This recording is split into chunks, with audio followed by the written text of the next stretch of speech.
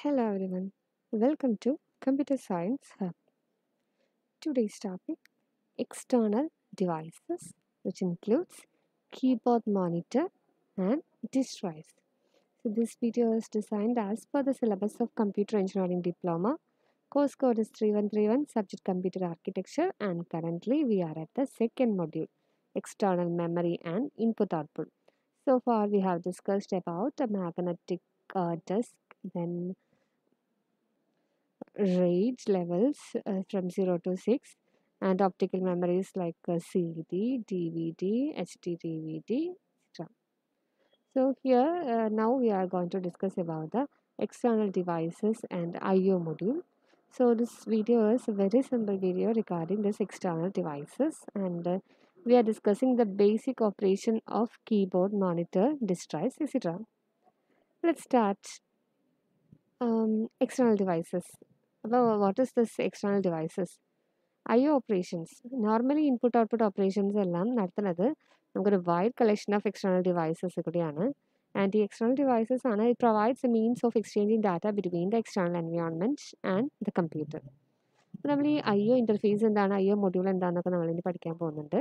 അതായത് external device എന്ന് പറയുമ്പോൾ പുറത്തുള്ള ഈ ഒരു ഡിവൈസ് ഏതൊക്കെ നമ്മുടെ കമ്പ്യൂട്ടറിൻ്റേതല്ലാത്ത പുറത്തുനിന്ന് കമ്മ്യൂണിക്കേറ്റ് ചെയ്യുന്ന ഡിവൈസസ് യൂസർ കമ്മ്യൂണിക്കേറ്റ് ചെയ്യുന്ന ഡിവൈസസ് അതിപ്പോൾ കീബോർഡ് ആയിരിക്കാം മൗസ് ആയിരിക്കാം മോണിറ്റർ ആയിരിക്കാം പ്രിൻ്റർ ആയിരിക്കാം അങ്ങനെ എക്സ്റ്റേണൽ ഡിവൈസസ് ഒരുപാടുണ്ട്. ഈ എക്സ്റ്റേണൽ ഡിവൈസസിന് നേരിട്ട് നമ്മുടെ CPU ആയിട്ട് കമ്മ്യൂണിക്കേറ്റ് ചെയ്യാൻ പറ്റില്ല because there are many differences between CPU and external devices. അപ്പോൾ ഈ external devices CPU purely computer എന്ന് പറയുന്നത് പ്യുവർലി ഇലക്ട്രോണിക് ഡിവൈസ് ആണല്ലേ. അപ്പോൾ എക്സ്റ്റേണൽ ഡിവൈസ് എന്ന് പറയുമ്പോൾ ഇലക്ട്രോ മാഗ്നറ്റിക് ഡിവൈസ് ഉണ്ടായിരിക്കാം. അങ്ങനെ different types of electronics devices external device ഉണ്ടായിരിക്കാം. അതുകൊണ്ട് അവരുടെ ബിറ്റ് പാറ്റേണും അവരുടെ സ്പീഡും എല്ലാം ഡിഫറെൻ്റ് ആണ്. അതുകൊണ്ട് ഒരു അതായത് രണ്ട് പേരും പറയുന്ന ഭാഷ അങ്ങോട്ടും ഇങ്ങോട്ടും മനസ്സിലാവില്ല. അപ്പം നമ്മൾ എന്താ ചെയ്യുക, നടുക്കിലൊരു ട്രാൻസ്ലേറ്റർ വെക്കും അല്ലേ. അതായത് ഇപ്പോൾ ഇയാൾ പറയുന്നത് എക്സ്റ്റേണൽ ഡിവൈസ് പറയുന്നത് കമ്പ്യൂട്ടറിന് മനസ്സിലാവില്ല, കമ്പ്യൂട്ടർ പറയുന്നത് എക്സ്റ്റേണൽ ഡിവൈസിന് മനസ്സിലാവില്ല. അപ്പോൾ രണ്ടുപേരുടെയും ഭാഷ അറിയുന്ന ഒരാളെ നടുക്കിൽ വെക്കണം. അങ്ങനത്തെ ഒരാളാണ് ഈ ഇൻ്റർഫേസ് എന്ന് പറയുന്നത്. അപ്പോൾ നമ്മളിനി IO മൊഡ്യൂളാണ് പഠിക്കാൻ പോകുന്നത്. IO മൊഡ്യൂളിലാണ് ആദ്യം എക്സ്റ്റേണൽ ഡിവൈസസിനെ പറ്റി പറഞ്ഞിട്ടാണ് IO മൊഡ്യൂളിലേക്ക് വരുന്നത്. അപ്പോൾ ഈ IO മൊഡ്യൂൾ എന്ന് പറയുന്നത് അല്ലെങ്കിൽ IO ഇൻ്റർഫേസ് എന്നൊക്കെ പറയുന്നത് ഈ നടുക്കിൽ നിൽക്കുന്ന ആളാണ്. ഇയാളാണ് എക്സ്റ്റേണൽ ഡിവൈസസ് പെരിഫറൽ ഡിവൈസസ് അല്ലെങ്കിൽ എക്സ്റ്റേണൽ ഡിവൈസസും CPU ആയിട്ടുള്ള കമ്മ്യൂണിക്കേഷൻ ശരിക്കും പോസിബിൾ ആക്കുന്നത്. അവരുടെ നടുക്കിൽ നിൽക്കുന്ന ആളാണ് ഈ ഒരു IO ഡിവൈസസ്. അപ്പം എക്സ്റ്റേണൽ ഡിവൈസസ് എന്തിനാണെന്ന് പറഞ്ഞത് എക്സ്റ്റേണൽ എൻവയോൺമെൻറ്റും കമ്പ്യൂട്ടറുമായിട്ട് ഡാറ്റ എക്സ്ചേഞ്ച് ചെയ്യണം. ആ എക്സ്ചേഞ്ച് ചെയ്യാൻ വേണ്ടിയിട്ടുള്ള ഡിവൈസസ് ആണ് external devices. So an external device attaches to the computer by a link to an IO module. ഞാൻ പറഞ്ഞു ഈ എക്സ്റ്റേണൽ ഡിവൈസ് നേരിട്ട് കമ്പ്യൂട്ടറിന് കണക്ട് ചെയ്യാൻ പറ്റില്ല. അതുകൊണ്ട് തന്നെ IO മൊഡ്യൂളിൻ്റെ ലിങ്ക് ത്രൂ ആണ് കമ്പ്യൂട്ടറായിട്ട് കണക്ട് ചെയ്യുന്നത്. ഇനി കമ്പ്യൂട്ടറിൽ കമ്മ്യൂണിക്കേഷൻ വരുന്നത് മെയിനായിട്ട് സിസ്റ്റം ബസ് ആണ് നമുക്കറിയാം. സിസ്റ്റം ബസ്സിന് അഗെയിൻ 3 ടൈപ്സ് ഉണ്ട്. പാർട്സ് ഉണ്ട്, address line, data line and control line. ഈ 3 ലൈനായിട്ടാണ് കമ്മ്യൂണിക്കേഷൻ. അപ്പോൾ ഈ 3 ലൈനായിട്ട് നേരിട്ട് എക്സ്റ്റേണൽ ഡിവൈസിൽ കമ്മ്യൂണിക്കേറ്റ് ചെയ്യാൻ പറ്റില്ല. There is A mediator called IO module. Then the link is used to exchange control, status and data between IO module and external device. പറഞ്ഞല്ലോ ഈ ഒരു ഇൻഫർമേഷൻ എന്ന് പറയുന്നത് കൺട്രോൾ ഇൻഫർമേഷൻ ആവാം, സ്റ്റാറ്റസ് ആവാം ആൻഡ് ഡാറ്റ ആവാം. And this is transferred between exchange between this IO module and external device. An external device connected to an IO module is often referred to as a peripheral device or simply a peripheral. അപ്പോൾ നമ്മൾ ഈ external ഡിവൈസിന് പറയുന്ന വേറൊരു പേരാണ് സാധാരണ നമ്മൾ peripherals എന്ന് പറയും, പെരിഫറൽ ഡിവൈസ് എന്ന് പറയും. ഇനി നമുക്ക് നോക്കാനുള്ളത് എക്സ്റ്റേണൽ ഡിവൈസ് മെയിൻലി ഒരു 3 ക്ലാസിഫിക്കേഷൻസ് നമുക്ക് പറയാൻ പറ്റും, 3 കാറ്റഗറീസ് പറയാൻ പറ്റും. ആദ്യത്തെ കാറ്റഗറി എന്ന് പറയുന്നത് ഹ്യൂമൻ റീഡബിൾ, അതായത് കമ്പ്യൂട്ടർ യൂസറായിട്ട് കമ്മ്യൂണിക്കേറ്റ് ചെയ്യാൻ പറ്റുന്നതാണ്. ഇപ്പോൾ മോണിറ്റർ ആയാലും പ്രിൻ്റർ ആയാലും നമുക്ക് റീഡ് ചെയ്യാൻ പറ്റുന്ന ഫോമാറ്റിലാണ് റിസൾട്ട് കിട്ടുന്നത്. So that is human readable. Next one is A machine readable. So this is suitable for communicating with the equipment like a magnetic disc അല്ലെങ്കിൽ സെൻസർ ഒക്കെ ഉണ്ടാവുമല്ലോ. സെൻസർ ഡിറ്റക്ട് ചെയ്യുന്നത് നമുക്ക് മനസ്സിലാവുന്ന ഭാഷയിലല്ല, പക്ഷേ മെഷീൻ റീഡബിൾ ഫോമിലാണ്. So that's A second part. Third one is A communication devices. Communication devices are suitable for communicating with remote devices. Example നമ്മുടെ ഒരു ഫേമസ് കമ്മ്യൂണിക്കേഷൻ ഡിവൈസ് ആണ് മോഡം. നമുക്കറിയാം കണക്ഷന് വേണ്ടിയിട്ട് യൂസ് ചെയ്യുന്ന മോഡം. സോ അതൊരു ടൈപ്പ് ഓഫ് എക്സ്റ്റേണൽ ഡിവൈസ് ആണ്.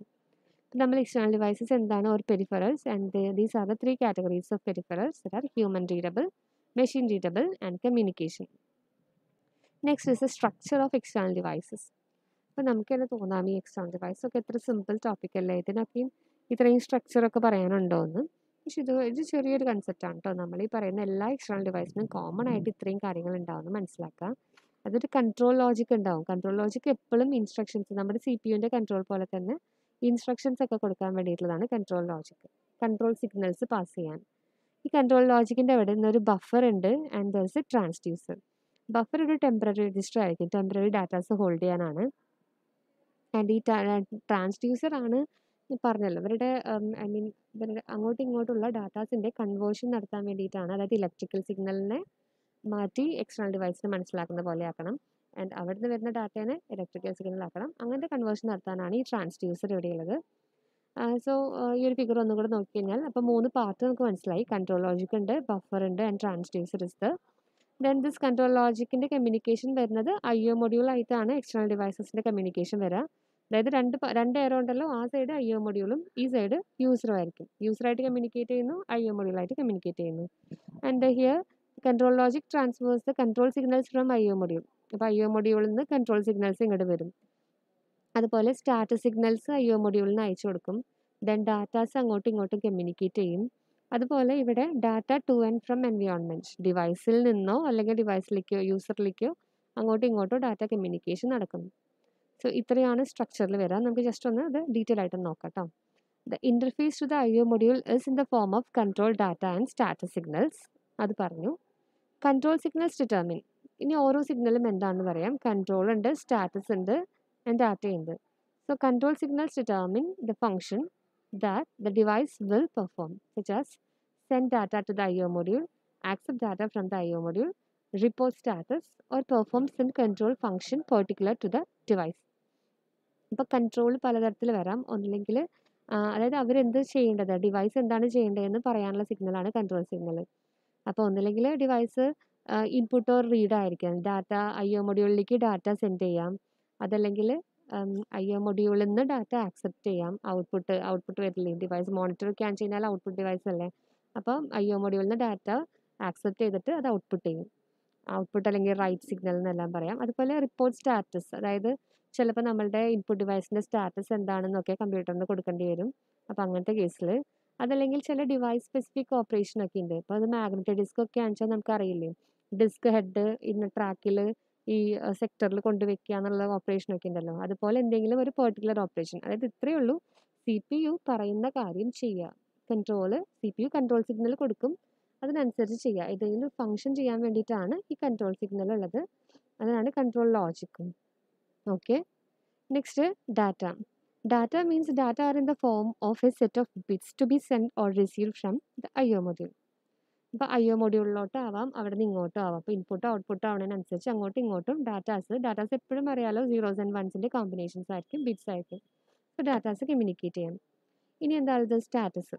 Status എന്ന് പറയുമ്പോൾ കറണ്ട് ഡിവൈസിൻ്റെ സ്റ്റേറ്റ്, അവർ റെഡിയാണ്. ഇപ്പോൾ ഡിവൈസ് ഇപ്പോൾ ഒരു ഇൻപുട്ട് ഔട്ട്പുട്ട് ട്രാൻസ്ഫർ ഒക്കെയാണെന്ന് വിചാരിക്കാം. അപ്പോൾ നമ്മളുടെ കയ്യിൽ ഡാറ്റ ഉണ്ടോ കൊടുക്കാൻ ആണെങ്കിൽ നമ്മളുടെ status yes we are ready എന്നുള്ള സ്റ്റാറ്റസ് അങ്ങോട്ട് കൊടുക്കുക. അപ്പോൾ നമ്മളുടെ സ്റ്റാറ്റസ് എന്താണെന്നുള്ളത് CPU അയക്കാനുള്ള ഒരു കൺട്രോൾ സിഗ്നൽസ് ആണ്, സിഗ്നൽസ് ആണ് സ്റ്റാറ്റസിൽ വരുന്നത്. Okay, these are the 3 types of signals or 3 types of interfaces to IO module. Control ഉണ്ട്, സ്റ്റാറ്റസ് ഉണ്ട്, ആൻഡ് ഡാറ്റ ഉണ്ട്. ഇനി ബാക്കി ആരാളുള്ളത്, ബഫറും ട്രാൻസ്ഡ്യൂസറും. അപ്പോൾ ഓക്കെ, ഈ സ്റ്റാറ്റസിൻ്റെ ഞാൻ പറഞ്ഞല്ലോ എക്സാമ്പിൾ ആണ്, റെഡി നോട്ട് റെഡി എന്നുള്ള സിഗ്നൽസ് ഒക്കെ ഈ സ്റ്റാറ്റസിൻ്റെ എക്സാമ്പിൾ ആണ് കേട്ടോ. ഇനി നമുക്ക് ബഫറും ഇത് നോക്കാം ബാക്കിയുള്ളത്. So control logic associated with the device control the device operation in response to direction from IO module. ഈ കൺട്രോൾ സിഗ്നൽസ് എല്ലാം നോക്കി ഓപ്പറേഷൻ കൺട്രോൾ ചെയ്യാനുള്ള ആളാണ് കൺട്രോൾ ലോജിക് എന്ന് പറയുന്നത്. In the transducer. So ട്രാൻസ്ഡ്യൂസറിൻ്റെ function എന്താണ്? Transducers converse the data from electrical to other forms of energy during outputs and from other forms to electrical during input. ഇപ്പോൾ suppose ഞാനിപ്പോൾ കീബോർഡിലൊരു data press ചെയ്തു. ഞാനിപ്പോൾ press ചെയ്ത് കഴിഞ്ഞാൽ ആ വാല്യൂവിനെ കമ്പ്യൂട്ടറിന് മനസ്സിലാകുന്ന ഭാഷയിൽ നമുക്ക് അവിടെ സ്റ്റോർ ചെയ്യണം. So there is A conversion. നമ്മൾ ടൈപ്പ് ചെയ്യുന്ന വാല്യൂവിനെ ഒരു ഇലക്ട്രിക്കൽ ഫോമിൽ അങ്ങോട്ട് സ്റ്റോർ ചെയ്ത് വെക്കുകയാണ്. അപ്പോൾ ആ കൺവേർഷൻ നടത്തുന്ന ആളാണ് ട്രാൻസ്ഡ്യൂസർ. അതുപോലെ തന്നെ കമ്പ്യൂട്ടറിൽ നിന്ന് ഒരു ഡാറ്റ ഇങ്ങോട്ട് വരുന്നു, then അത് പ്രിൻ്ററിലോട്ട് പോകണമെന്ന് വിചാരിക്കും. അപ്പോഴും കൺവേർഷൻ നടക്കുന്നുണ്ട്. ഈ ഡാറ്റ കൺവേർഷൻസ്, ഡാറ്റ ടൈപ്സിൻ്റെ കൺവേർഷൻസ് നടത്തുന്ന ആളാണ് transducers. So this transducers convert the data from electrical to other forms of energy during output and from other forms to electrical during input. ഇനി ബാക്കി ആരാളത്? ബഫർ. ബഫർ എന്ന് വെച്ച് കഴിഞ്ഞാൽ ഈ ട്രാൻസ്ഡ്യൂസറിൽ നിന്ന് വരുന്ന ഡാറ്റാസ് ടെമ്പററി ഹോൾഡ് ചെയ്യാൻ വേണ്ടിയിട്ടുള്ള ആളാണ് ട്രാൻസ്ഡ്യൂസർ. അങ്ങോട്ടും ഇങ്ങോട്ടും കൺവേർട്ട് ചെയ്യുന്ന ഡാറ്റ അടുത്ത പാർട്ടി ആക്സെപ്റ്റ് ചെയ്യുന്നവരെ ടെമ്പററി ഹോൾഡ് ചെയ്യുന്നവരാണ് buffer. Buffer is associated with the transducer to temporarily hold data being transferred between the IO module and the external environment. So this is the basic structure of an external device. Okay, ഇനിയുള്ളത് just രണ്ട് external device. നമുക്ക് ഏറ്റവും സിമ്പിളായിട്ടുള്ള keyboard, monitor, പിന്നെ destroy. Destroy നമ്മൾ already discuss ചെയ്തതാണ്. Magnetic disk പറഞ്ഞപ്പോൾ തന്നെ അതിൻ്റെ ഹൗസിംഗ് ആണ് ഡിസ്ട്രോയ് എന്നൊക്കെ പറഞ്ഞിട്ടുണ്ടായിരുന്നു. നമുക്ക് ജസ്റ്റ് കൺസെപ്റ്റും കൂടെ നോക്കാം. സോ കീബോർഡ് മോണിറ്ററൊക്കെ എന്തിനാണ്? അത് ഒരെണ്ണമാണ് ഏറ്റവും ഇമ്പോർട്ടൻ്റ് ആയിട്ടുള്ള ഇൻപുട്ട് ഡിവൈസ് ആണ് കീബോർഡ്. അതുപോലെ തന്നെ ഇമ്പോർട്ടൻ്റ് ആയിട്ടുള്ള ഔട്ട്പുട്ട് ഡിവൈസ് ആണ് monitor. The most common means of computer user interaction is keyboard or monitor and arrangement. And the user provides input through the keyboard. അതെല്ലാം അറിയാം കേട്ടോ. The input is then transmitted to the computer and also be displayed on the monitor. In addition, the monitor displays data provided by the computer. ഇനി വേറൊരു കാര്യം നമ്മൾ പഠിച്ചിട്ടുണ്ടാവും, ASCII എന്നൊക്കെ കേൾക്കാത്തവർ ഇപ്പോൾ computer science students ആരും ഉണ്ടാവില്ല. ആസ്കി അറിയാത്തവരുണ്ടായിരിക്കില്ല.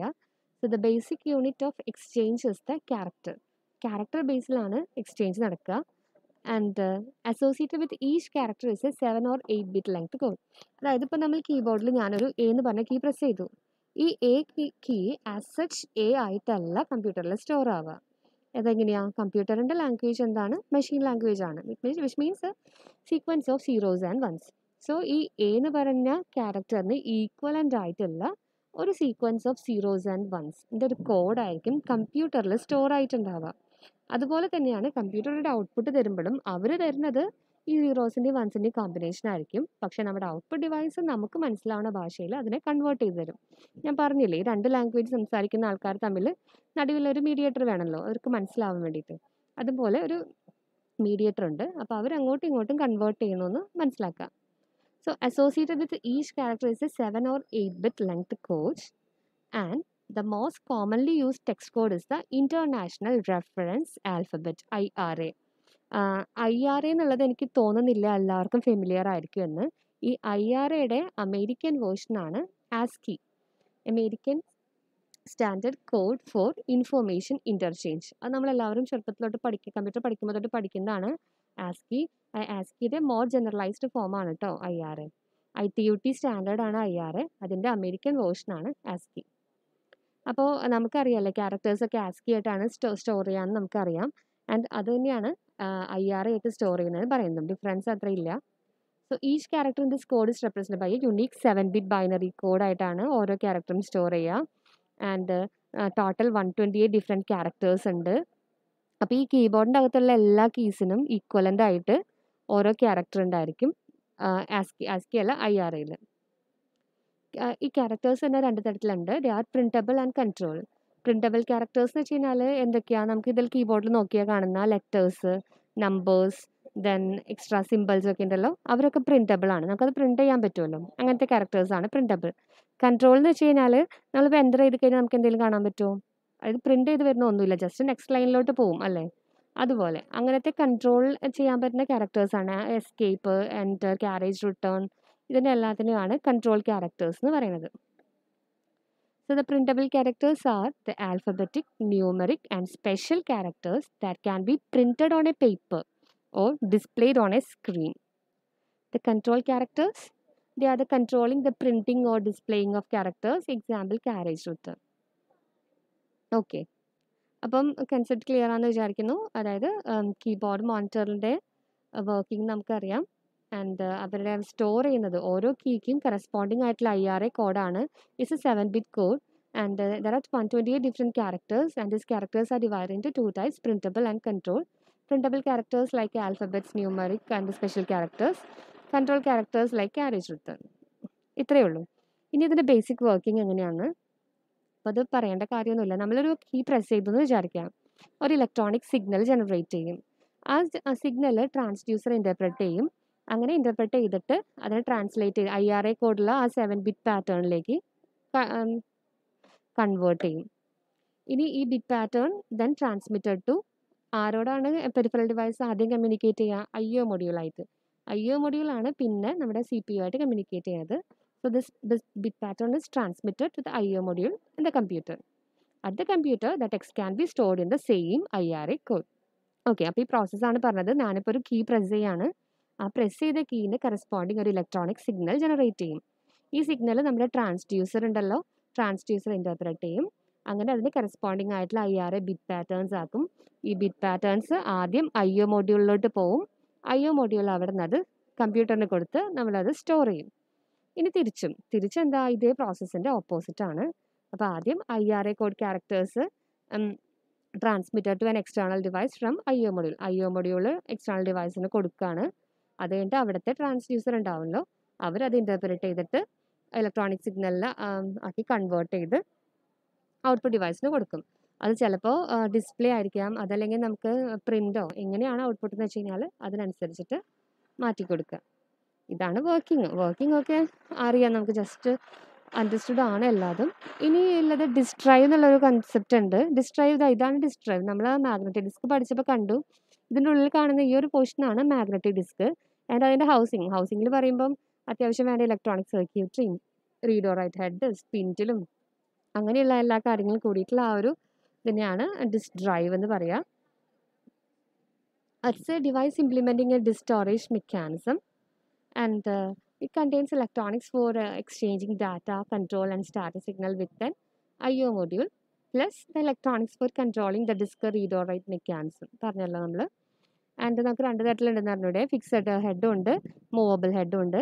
ഫിക്സഡ് ഹെഡ് എന്ന് വെച്ച് കഴിഞ്ഞാൽ ഈ ഡിസ്ക് ആണ് റൊട്ടേറ്റ് ചെയ്യുക, ഹെഡ് അവിടെ തന്നെ നിൽക്കുകയുള്ളൂ. അങ്ങനെ റൊട്ടേറ്റ് ചെയ്യുമ്പോൾ നമുക്ക് മാഗ്നറ്റിക് പാറ്റേൺസ് ഉണ്ടാവുമല്ലോ, ഈ മാഗ്നറ്റിക് പാറ്റേൺസിനെ കൺവേർട്ട് ചെയ്യണത് ബിറ്റ്സ് ഡിവൈസ് ബഫറിലേക്ക് കൊടുക്കുന്നത് എല്ലാം ട്രാൻസ്ഡ്യൂസറാണ്. മൂവബിൾ ഹെഡിൻ്റെ കേസിലും ഒക്കെ തന്നെയാണ് ചെയ്യുന്നത്. Movable head disk must also be able to cause the disk arm to move radially in and out across the disk surface. ഇതൊരു ചെറിയ ടോപ്പിക്കാണ് ഡിസ്ക് ഡ്രൈവ് കേട്ടോ. അപ്പോൾ നമ്മൾ ഇപ്പോൾ നോക്കിയത് what is this external device or peripheral device and connection with IO module. Then two simplest form of peripheral devices that are keyboard and monitor, and last one is disk drive. Okay. Hope the concept is clear. Thank you so much. Thank you for watching.